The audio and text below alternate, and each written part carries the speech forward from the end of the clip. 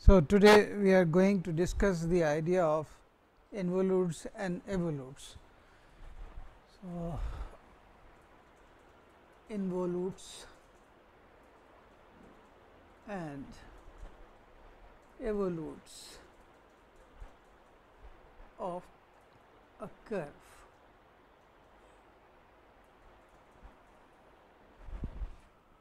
So, the idea is that if you have two curves in a space and there is a one-to-one correspondence between them such that the tangent to the first curve is normal to the second curve. More precisely, think of these two curves, one is like this and suppose the other one is this, and there is a one-to-one correspondence between the points of these two curves. Let me call this curve, the first one as C, which is r equal to r s, and the other curve is suppose C 1, which is r equal to r 1 s 1. The property is that for any point over here, if we draw the tangent, then this tangent is the normal for the second curve. This corresponds, so the if I take a point P over here and it corresponds to a point Q on the second curve, and the relationship is that the tangent to the first curve C is in fact normal. Let me take normal as principal normal of the second curve. So, two such curves. So, the second curve C 1 will be called as the involute of the curve C. So, the formal definition will be like this. Two curves, let C be a given curve,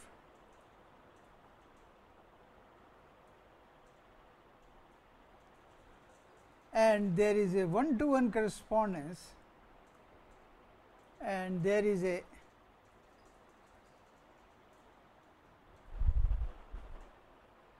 one-to-one correspondence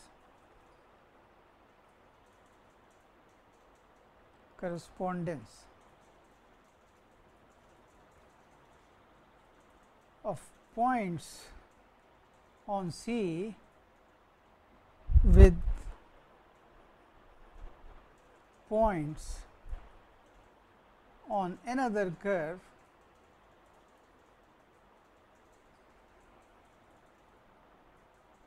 C 1 such that the tangent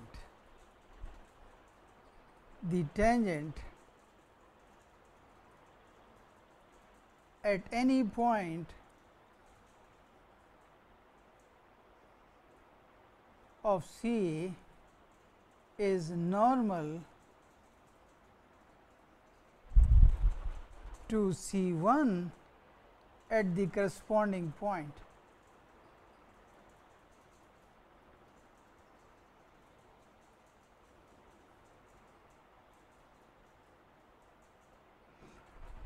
Let me read it.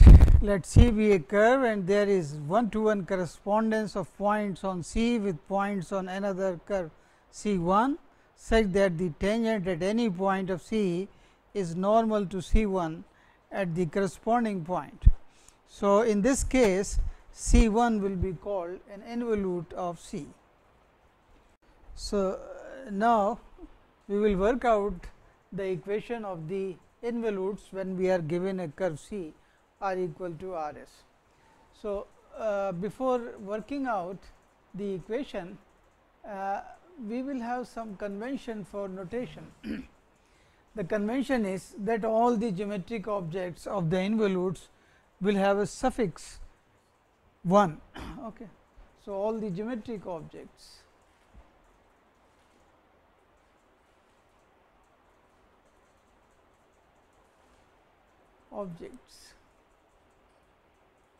of the curve C 1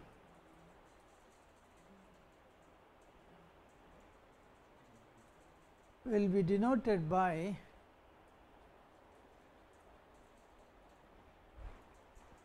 by the same symbol,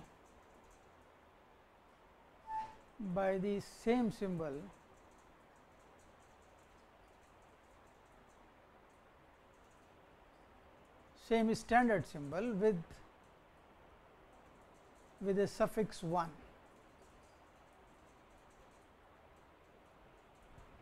So, that will be our convention or notation. So, let us assume that the curve C has parametric representation R equal to R s, and its involute is given by R equal to R 1 S 1. The natural parameter for involute is taken as C S 1. If you see, suppose origin of the coordinate frame is somewhere over here. So, I will join P with the origin, that will give me the position vector of the point P, and if I join O with Q, the corresponding point, then this will be R 1 and O P will be R, and this vector, these two vectors are collinear.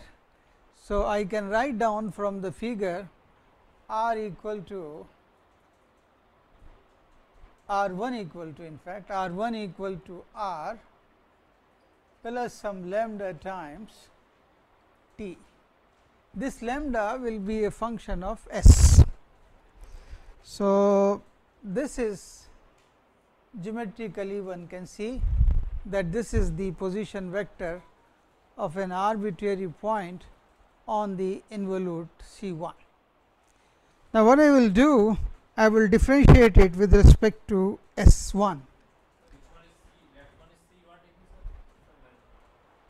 Yes, this is C and this is the curve C 1. Okay. So, differentiating one with respect to S 1, differentiating one with respect to S 1.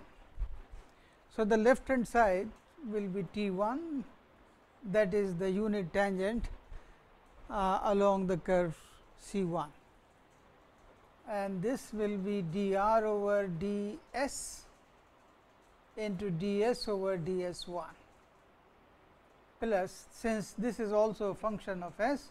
So, this will be lambda dash into ds t as it is plus lambda times dt over ds, okay, or ds 1 you can say, into ds 1 over ds. Okay. So, this gives me, this will become T, and ds upon ds 1 I can take common, plus lambda dash over here also, since I am differentiating with respect to S 1. So, this here also I will be having ds 1 over ds 1 into T. So, lambda dash times T plus lambda into dt over ds 1. So, dt over ds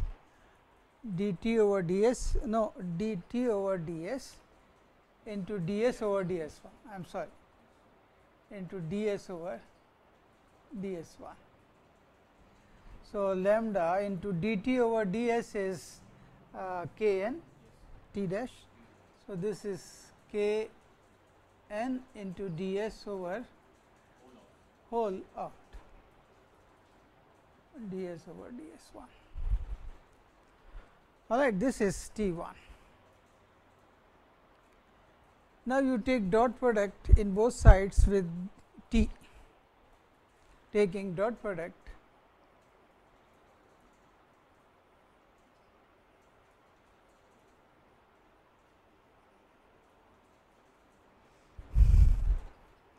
first, let us give it some number. in fact, this is okay 2. Okay.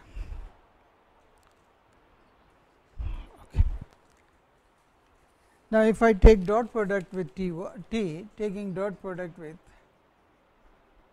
t in both sides, that will give you t dot t 1 and the right side t dot t will be 1 plus lambda dash, t dot t will be 1 here and plus lambda k, n dot t will also be 0. So, n dot t will become 0, yes. So, this term will go off into ds over ds 1. Now, this thing is also 0, okay, because this is the tangent for the first curve C and this is the tangent to the second, which is orthogonal to n 1. So, this will be 0. So, what we have is 1 plus lambda dash into ds over ds 1 equal to 0.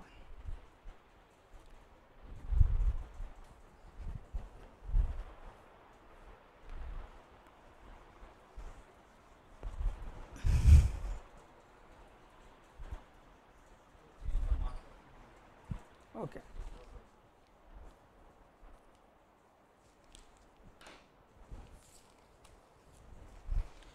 All right. So, now this gives me, because this quantity we do not expect it to be 0. So, it 1 plus lambda dash must be 0 from here. Now, I will integrate this to get hold of lambda, integrating the last relation, integrating the last relation with respect to s, of course. What you will be getting? You will be getting c plus lambda, in fact, not c, s, we are differentiating with respect to s, equal to some constant, or I can say lambda equal to c minus s. So, this gives me the value of lambda, which was unknown to us and now it becomes known. We are able to express lambda in terms of the natural parameter s. Now, equation number 1 with this value of lambda will become, hence equation 1 with this value of lambda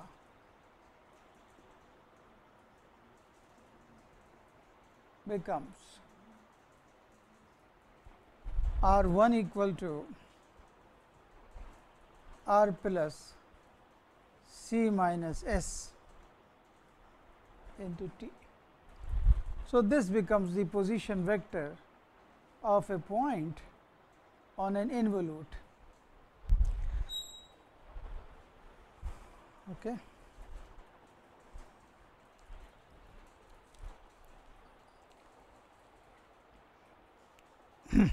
Now, if you substitute here the value of, okay, now substituting the value of lambda dash and lambda into number 2, we have got the value of lambda and lambda dash from here, if you see lambda dash is minus 1. So, these were the quantities which were unknown to us, now they become known to us. So, what I will do, I will substitute the value of lambda dash and lambda into here number 2 to get hold of the tangent. So, I can rub out this part.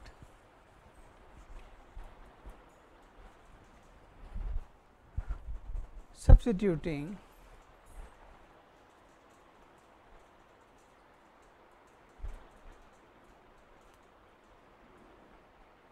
the value of lambda and lambda dash into number 2. So, this will give me T 1 equal to T is as it is plus lambda dash is minus 1 into T. So, this becomes T minus T plus lambda times lambda is here number 3. So, this is C minus S into K n ds upon ds 1. So, these two terms cancel each other and T 1 becomes equal to C minus S into K n into ds over ds 1. All right. So, what you can see here is that T 1 is a vector which is parallel to n, which was obvious also. So, this you deduce from here that T 1 is parallel to the normal n.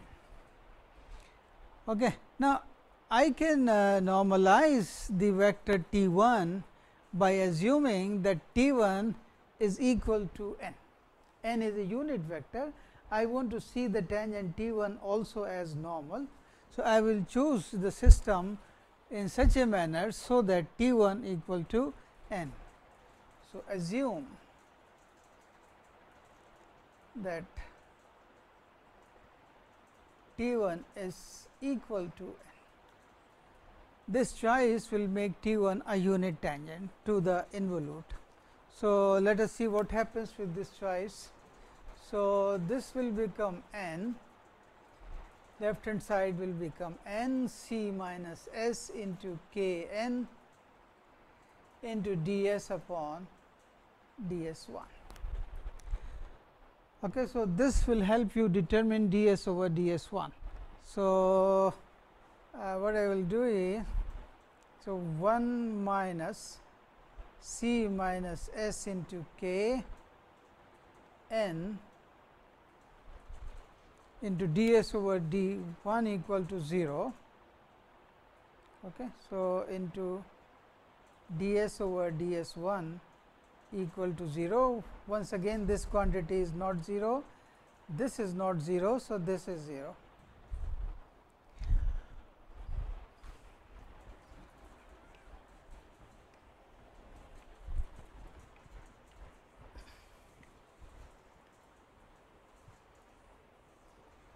Okay. So, what do we get from the last relation? This one is the following: 1 minus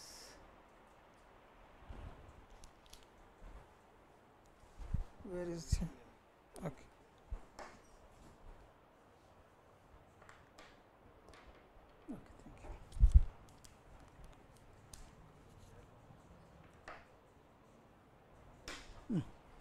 So, 1 minus C s into K is 0. So, this implies 1 minus C minus S into K equal to 0. Okay. Or you can say that C minus S into K equal to 1, and this implies that K equal to 1 upon C minus S. So, another important relationship. Okay, so, you get hold of this is important, but let us see, did we made a mistake somewhere? Perhaps we made a mistake over here. Just let me repeat my calculation over here.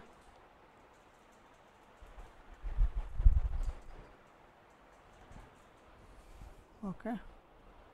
So, in fact, C minus S over here, C minus S into K n into K into ds over ds 1 minus 1 into n equal to 0. This is how I should have written. Okay, so I made a mistake in writing this term. So what do we get from here is that this scalar multiplied by a vector equal to 0 means the scalar quantity is 0. So from here we obtain that C minus S into K into ds over ds1 equal to 1. This should be the conclusion, and from here you will be getting ds over ds1. So what do you want? You want to compute k or ds over ds1. So ds over ds1 first. So this will give you 1 upon k times c minus s. This is a relation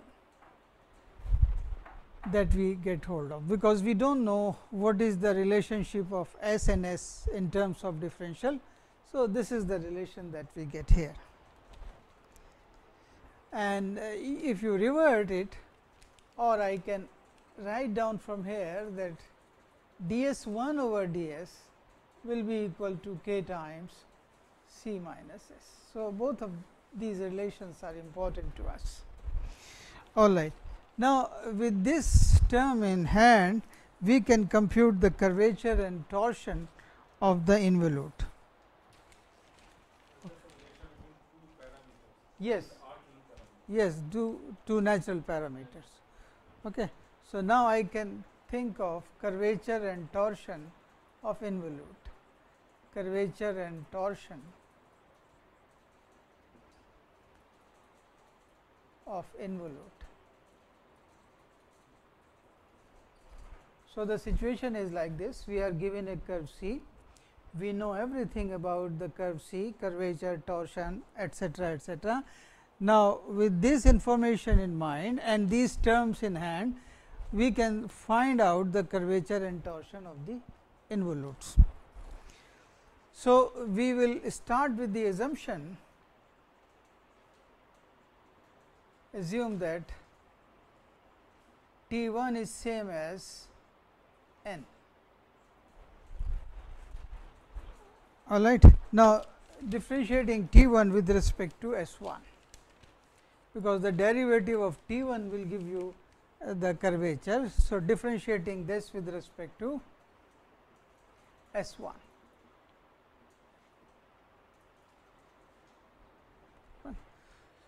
So, that will give you the left hand side derivative of T1 with respect to S1 means T1 dash, and T1 dash means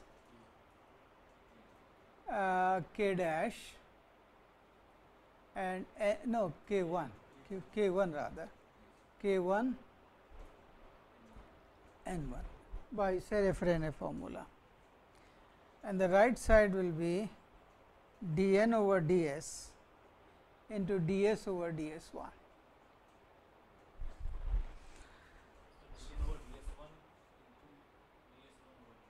Now, we are differentiating with respect to S1. Okay. So, this is okay.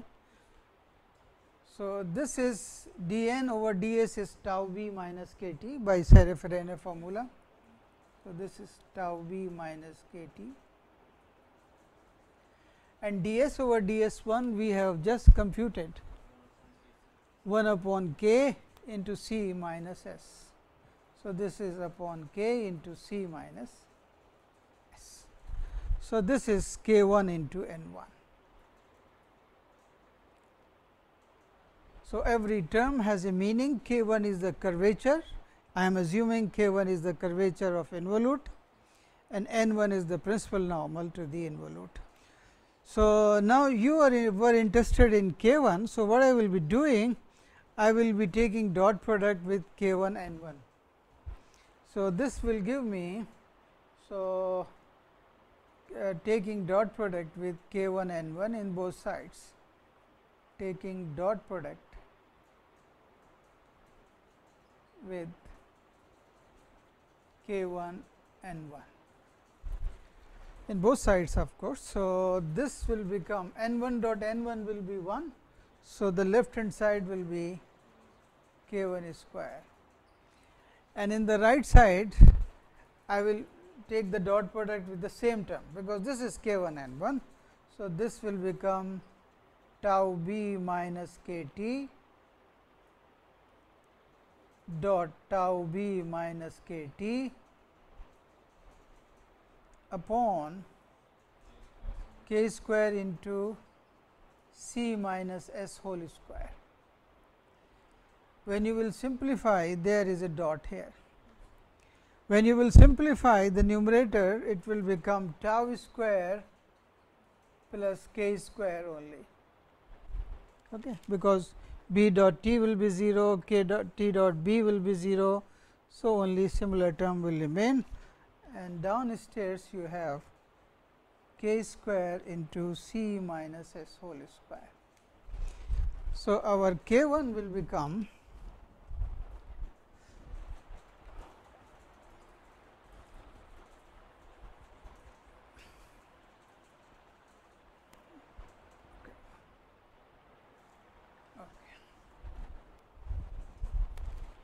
now k 1 becomes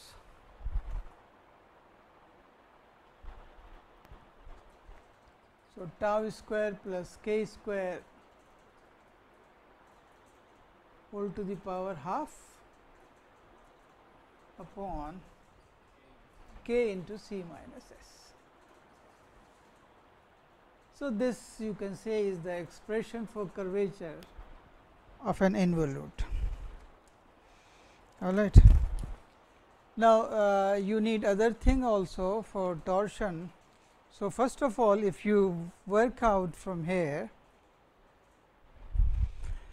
you can write down what is n 1.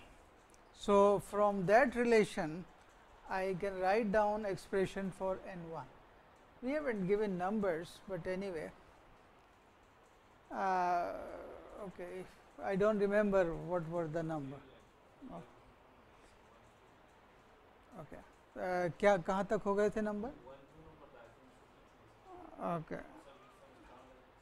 ना अगर वहाँ 1 2 हो गए थे तो इसको let me call this as 3 and this as 4, okay, and this is now 5. Okay. Now, from 4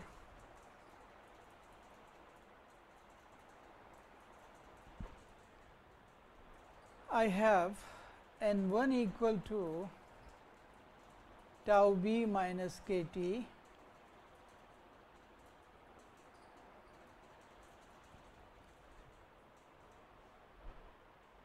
okay, upon k 1 into k.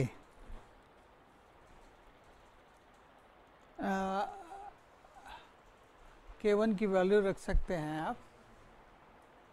So, k into c minus s, in fact k, yes, k into c minus s into k 1. K 1, the value of k 1 I will put over here from here. So, 1 upon k 1 you have.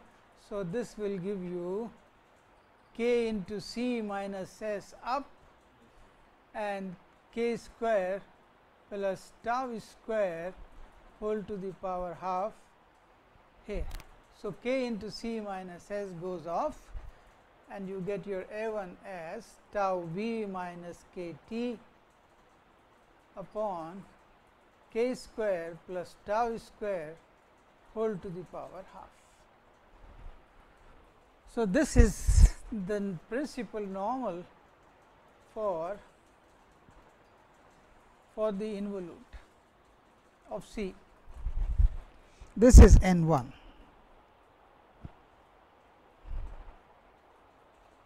Is it okay? Okay. All right. Now, we have got T 1, we have got n 1, we have got k 1, and now what is left is B 1. So, let us try to work out B 1. So, B 1, so by definition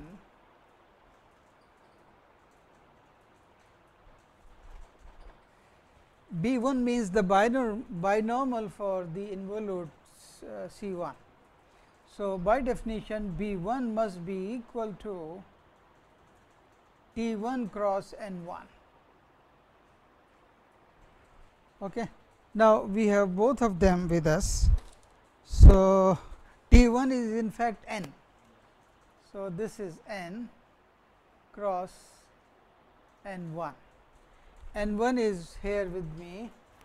So, this I can write down N cross tau B minus k T upon k square plus tau square whole to the power half. Now, this cross product is easy to compute. So, N cross B means T. So, tau into T minus N cross T will be minus B. So, this will become plus K B, and in downstairs you have k square plus tau square whole to the power half. So, B 1 is easy. So, B 1 let me write down here, B 1 comes out to be tau T plus K B upon k square plus tau square. This is number 7. Okay. Now, these relations we will be using somewhere. So, you need to remember. Okay.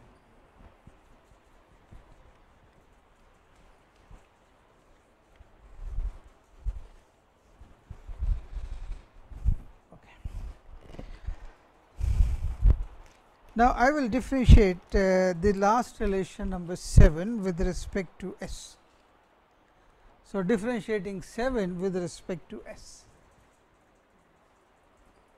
Differentiating 7 with respect to S. Okay. Why I am differentiating? Because the derivative of B is actually gives you the torsion, rate of change in the binormal gives you the torsion. So, I will work out the derivative of B 1. So, that will give me derivative of B 1 with respect to S 1 into d S 1 over d S. So, this I will calculate like this, d B 1 upon d S 1 into d S 1 over d S. This will be the left hand side, and in order to differentiate this right side, I will use the quotient rule. So, k square plus tau square whole to the power half.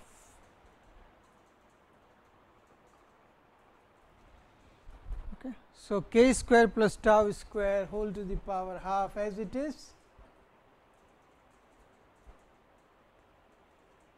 into derivative of this quantity with respect to S. Okay. So, this will become tau dash into T plus tau into T dash is k n. कितने minute हो गए?